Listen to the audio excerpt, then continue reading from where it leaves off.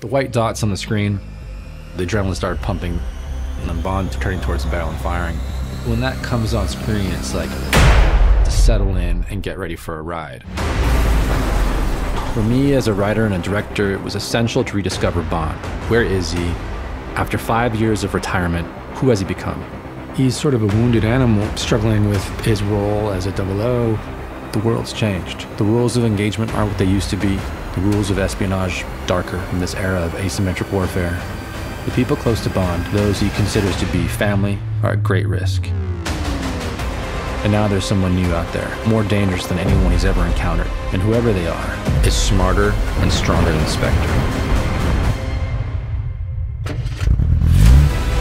From the moment he's called to action to the end of the film is a race, not only to save the world, but their lives.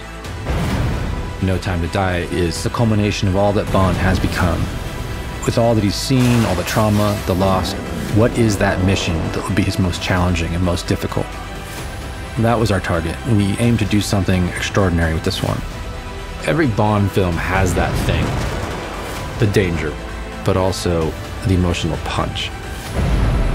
Everything that was left unsaid will finally be said. This will be the final chapter for Daniel Craig.